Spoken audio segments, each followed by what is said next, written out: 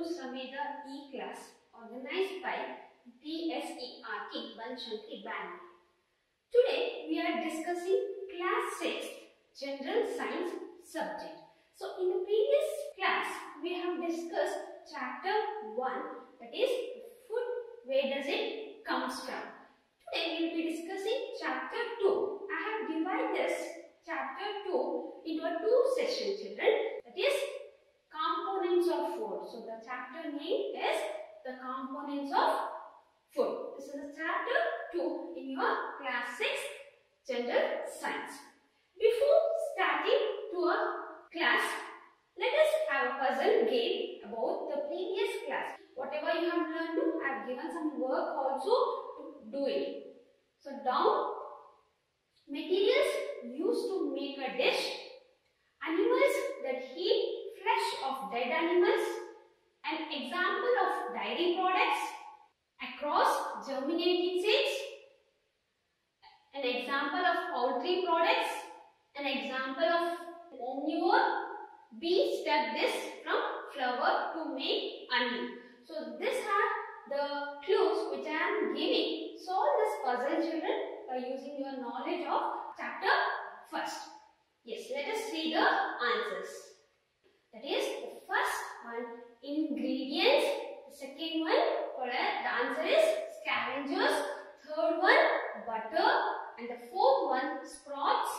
The fifth one, egg. Sixth, beer. And seventh is nectar. I hope, children, you have enjoyed to solve these puzzles. What are the learning points you will be learning in this chapter? That is components of food. So you will be learning about the meaning of nutrients, significance of nutrients, different food in different states, constituents of food, the nutrients present in different foods, testing of nutrients, importance of nutrients to our body, balanced diet, and also the last you will be learning about deficiency diseases. The overall learning points of this chapter. As I told, I have divided this chapter into 2 sessions. For this session, we will be discussing about the meaning of nutrients, significance of nutrients, different food in different states, major nutrients of food, nutrients, their meaning, sources and function, and testing of nutrients. These are the key terms we will be discussing in this session, children. First, as already in the previous class I have told you to collect the information about different food items in the different states of India. As you know, our meals usually at least one item made up of some kinds of grains or dal or dish with a meat and vegetables. Have you ever thought why our meals consist of so many varieties? Is it required to our body, children? Yes, your guess is correct. We have to think why we have to have different varieties of food in our meals, in our breakfast, in our dinner. Let us look at the different food items in the different states of India. What you are seeing, children? Yes, there is an outline of India with the states. So, I am just highlighting some of the states. You have to tell or you have to think what are the food items which are very famous in that particular state. So, Karnataka, Gujarat, Rajasthan, Sikkim, Andhra Pradesh, Tamil Nadu. Children, you can take a book and you can write the food items which are popular in this particular state. Good, children. Your guess is correct. In Karnataka, Bisibelebad or South Indian meals, everybody have this. In Gujarat, they prepare dokla. In Rajasthan, dal bati kurma. In Sikkim, momos. In Andhra Pradesh, biryani. In Tamil Nadu, pongal. So these are the different popular food items which have been prepared in the particular state. Let us have a look. What do different food items contain in some regions? Like if I take Punjab, makhi roti, which has been prepared by corn, and the dal usually they used is rajma, a kidney shaped beans in Punjab, And the vegetables are used in Punjab is sarson, sag, mustard leaf curries. With this, they use curd, ghee. And in Andhra Pradesh, the item of grain they use rice. The item of dal or a meat they use tur dal and rasam. And also the vegetables, kunduru, that is tondekai, buttermilk, ghee, pickle. In Karnataka, we use ragi balls, tur dal, sambar, vegetables like tomato, carrot, beans, lady's finger, brinjal. All these are vegetables which are being used in our Karnataka. With this, we use papad, buttermilk, pickle as well as curd in our meal. In Bihar, so they prepare a litti, roti, and they use a dal, brinjal, green vegetables. All this are being used in Bihar. With this, they may add a ghee also in their meals. So, you have understood, children, different food items are being used in a different states and different region, and it also varies from region to region. Now you have understood we have a varieties of food, right? Are this required to have a varieties of food or different types of food in our meals? If we are traveling, we may eat whatever is available on the way. It may not possible for some to us to eat such varieties of items most of the time, correct? So there must be some reason why meals usually consist of such distribution. Do you think our body needs a different kinds of food for some special purpose? Yes, children, you have to think, because whatever we eat, we should know what we are eating, what are the things it is going to our body, what we need to our body. So what is the thing which is required to our body and what is there in that food? So we'll learn it.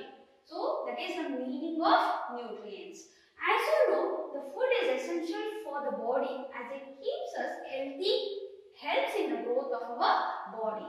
The food contains some useful substances that organisms need to be alive to live and grow. These useful components are called as nutrients. Remember, the useful components present in the food we call as nutrients. I am repeating, children, this is a term which is used continuously. You should remember the meaning of nutrients. N-U-T-R-I-E-N-T-S. What do you mean by nutrients? It is nothing but the important components which is present in the food. Okay, that we call as a nutrients. This nutrients plays a vital role in our body, children. And food is obtained both from plants and animals and then cooked by adding some ingredients. This concept we have already discussed. We have two sources of food, that is we get it from plants as well as animals, and to prepare a delicious food we use a different ingredients, are the materials or the raw materials which are being used to prepare a delicious food. Clear with the meaning of nutrients, children? Yes. Now we will study the major nutrients of food, or it is also called as constituents of food. So we have major nutrients: carbohydrates, proteins, fats, vitamins and minerals. These are the major nutrients present in the food items. Which are those? Carbohydrates, proteins, fats, vitamins and minerals. In addition to this, we should also have a dietary fibers. It is also called roughages and water. Major nutrients, very important, children. You should know the term: carbohydrates, proteins, vitamins and minerals, fats, dietary fibers and water. Now we will discuss each and every constituents of food. First, we will discuss the carbohydrates. All our activities require energy. Our energy supplies come from the two major sources. Which are those, children? Yes, the major source of energies are cereals, sugar, jaggery, some kinds of fruits and potatoes. And these food items contains a large quantities of chemicals which we call as carbohydrates. All the food items which treat to taste contains a carbohydrates. This food contains a large quantity of chemicals called as carbohydrates. What carbohydrates consist of? It is composed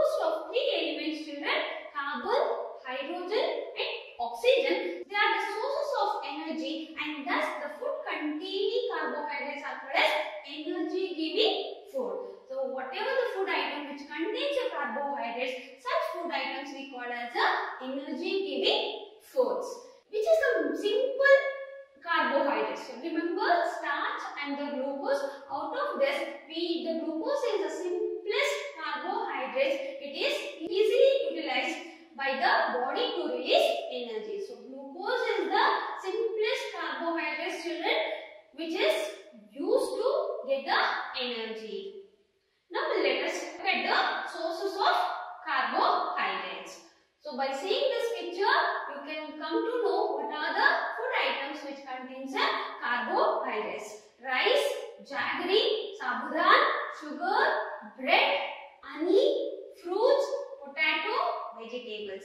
These are the food items which consist of carbohydrates. Now we'll study about the proteins. The proteins are composed of carbon, oxygen, nitrogen, hydrogen and sulfur in different amounts. Nitrogen is the most essential element in proteins, children.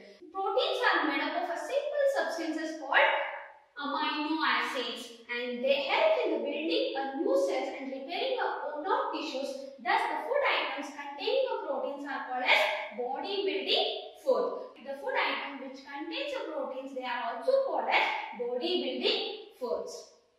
What are the sources of proteins? By seeing the picture, you can see it's all the pulses: green gram, dal, moong dal, urad dal, horse gram, soya bean, egg, milk. These are the sources of protein, children. Based on the availability of proteins, we have types of proteins.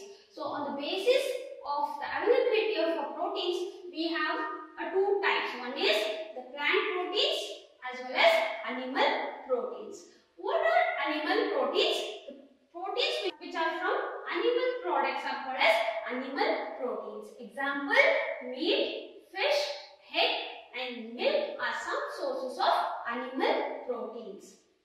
The proteins which are obtained from plant products are called as plant protein. Example: pulses, soya beans, grams, cashew are some sources of plant proteins. Let us discuss about the fats. Fats provides us energy. In fact, they give us twice the energy that carbohydrates gives us, children. Based on the sources of fats which are obtained to us, it is being classified into animal fats as well as plant fats. So animal fats, milk and milk products are the animal fats. Plant fats, vegetable oils are the sources of plant fats, children. Now, it's a very important. How do we know that what are the food contains what nutrients? Very important, children. Do all this food contains all these nutrients? With the simple method, we can test whether cooked food or a raw ingredients contains one or more these nutrients. The test of carbohydrates, proteins and fats is easy when you compare with the other tests. For this, you need some solution, apparatus, materials. Let us have a look what are the apparatus which is required to test the nutrient in a given sample. To test the nutrients, so we need some apparatus which are been there in the laboratory. So this is called as test tube stands with the test tubes. So I have taken a measuring cylinders, beakers, conical flask, chemicals which is required to prepare the solution, glass rod for stirring, spatula, test tube holder, dropper, a solution and watch glass.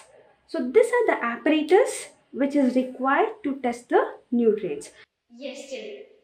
You had a look, no? Yes. Now we understand what are the solution which is required and what is the steps you have to follow to prepare the solution. So first solution we have to prepare to test the carbohydrate, that is the dilute iodine solution. For this you need, children, tincture, water, beaker, glass rod and dropper. The procedure you have to follow to prepare a dilute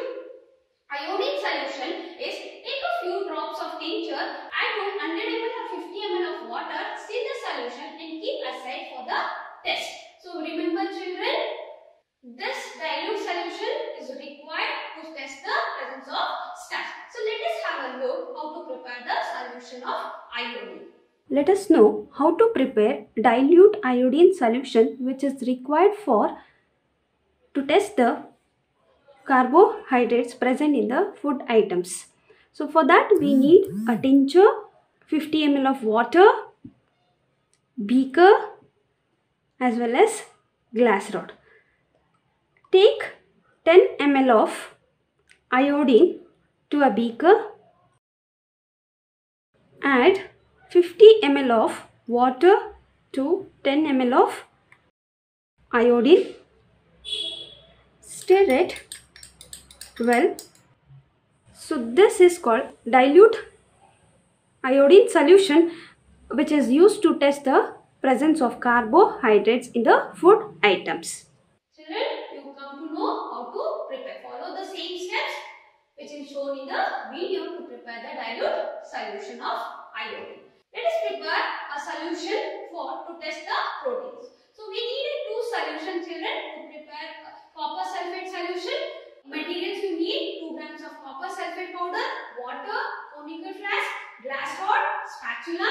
Take 2 grams of copper sulfate powder in a conical flask. Add 100 ml or 50 ml of water to the flask and stir the solution. Keep aside for the test. We will have a look to prepare the solution. Before that, we will see that how to prepare another solution, that is to prepare the caustic soda solution.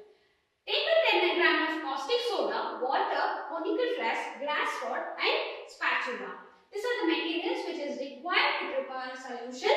Then procedure you have to follow. Take 10 grams of caustic soda in a conical flask, add 50 ml or 100 ml of water in the flask, stir it with a glass rod and keep aside for the test. So we will have a look to prepare solutions of copper sulfate as well as caustic soda to test the proteins.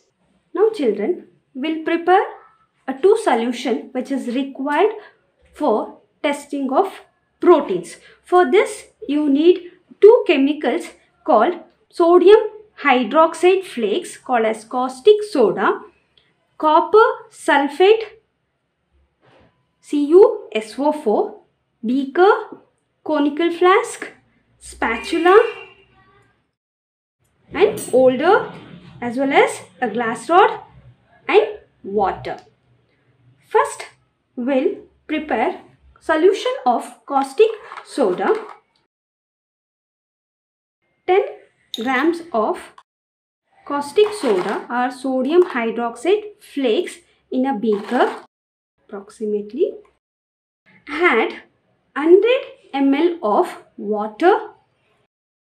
Take a glass rod and stir it and leave for some times until it dissolves. So this is a solution of caustic soda which is required for testing of proteins.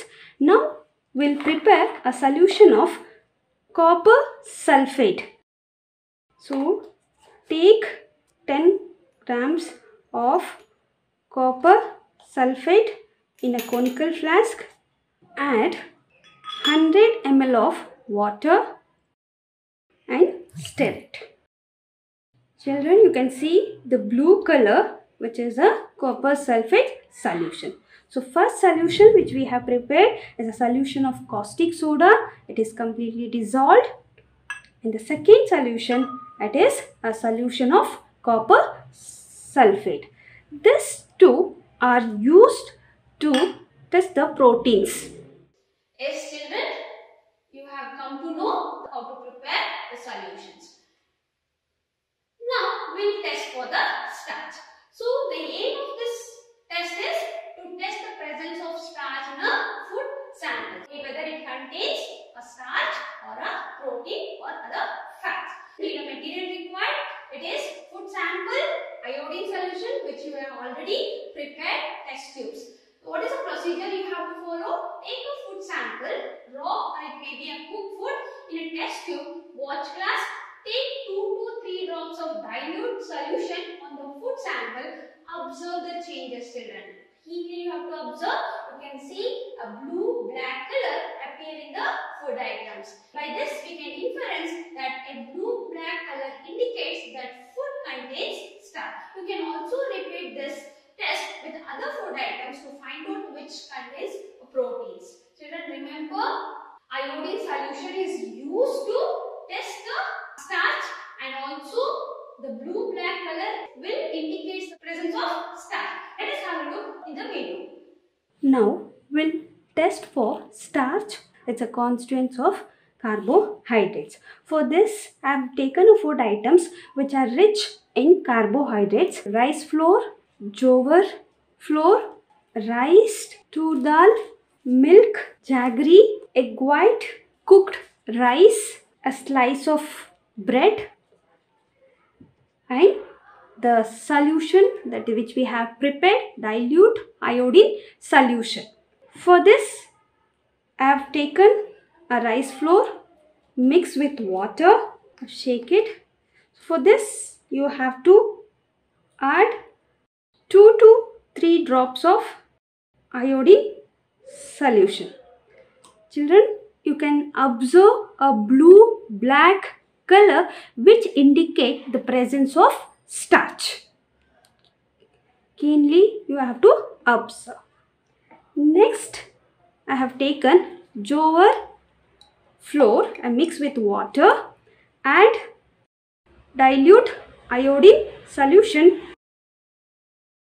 Now I have taken a soaked rice, the water of soaked rice, just adding a 2 to 3 drops of iodine solution. So you can see the color changes to a blue-black, and this indicates the presence of starch. Now we can take a cooked rice. Don't waste the food. For the testing purpose I have taken. So add a 2 to 3 drops of iodine solution to a cooked food. Children, you can observe the color blue-black color which indicate the presence of starch. Now I take a slice of a bread.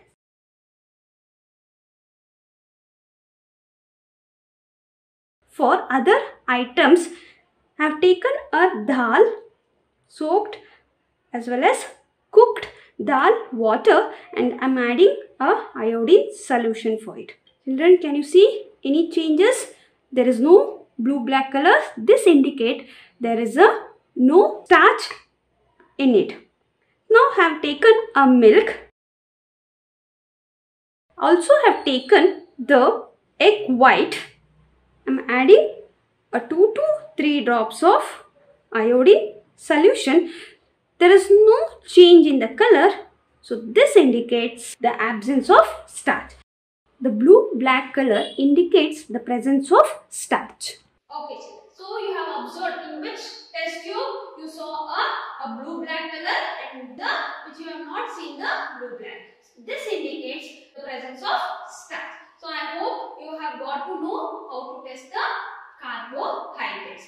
Now let us go to the test for proteins. Very simple. We have already prepared the solution, children. To test the presence of proteins in a food sample, you need a materials, that is food samples, solution of caustic soda and copper sulfate. So procedure which you have to follow is take a food sample in a test tube, add 10 ml of caustic soda solution, then add 10 ml of copper sulfate solution to the test tube containing food sample. Observe the changes. You can observe a violet color appear in the test tube, children. This violet color indicates the food contains proteins. So let us have a look in the video how the violet color appears in the food item which contains a protein.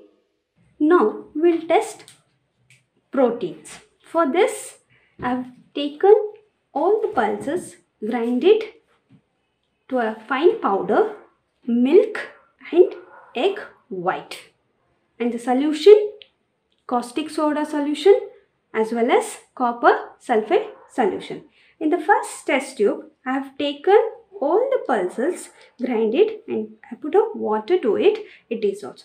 You have to add a solution of caustic soda, 2 to 3 drops.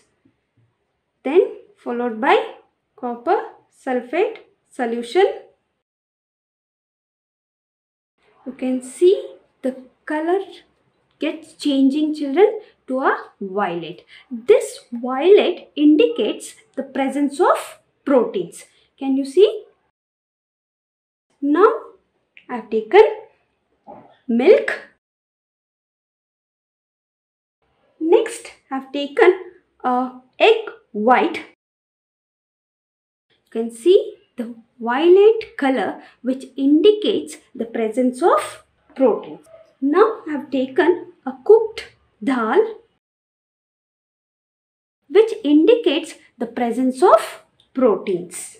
Yes, children. The violet color which appears in the dal as well as egg white and also milk. Next, we'll have a look how to test the fats. Now we'll test the nutrient called fats. For this, I have taken mustard, almond, groundnut, coconut, cashew nut, sesame and cooked vegetables. The sets on the white sheets and you can see the patches of oil. Mustard, almond, groundnut, cashew, the ghee, the coconut, sesame and the cooked food. So the water it leaves and all other sources of fats which leaves the patches on the white sheet. This patches which indicates the presence of fats. So thank you, children. All this experiment supported by Vidya Mandir Public School, Amrutali, Bangalore. Oily patches on the white sheet indicates the presence of fats. Complete look what are the nutrients, whether that nutrients food which contains a protein, starch or fat. By seeing this, you have to remember blue-black in color indicates the presence of starch, a violet color indicates the presence of proteins and the oily patches on the sheet indicates the presence of fats, children. Let us summarize this session, children. The meal, the food taken during different times of the day. The component of food is called as nutrients. The major components of food are carbohydrates, proteins, fats, vitamins and minerals. In addition to this, roughages and water or dietary fibers are also important part of our diet. And food items containing carbohydrates are called as energy giving food. The food items containing the proteins are called as body building foods. The carbohydrates can be tested by using a iodine solution. Proteins can be tested by using a copper sulfate and caustic soda solution, children. Before ending, I like to give some homework. So this time I have given certain questions. Circle the odd one out. Give reason for your answer. So you have to encircle odd of this given food items and you have to give the reason also, children. Pulses, meat, peas and bread. The second one is fruit, honey, potato, sugar. Next, name the following. So energy giving food, you have to name the what it is called as and the sources of food, and body building food. Thank you, children. Myself Sudha R. I am working as assistant science teacher in Vidya Mandir Public School, Amrutali, Bangalore.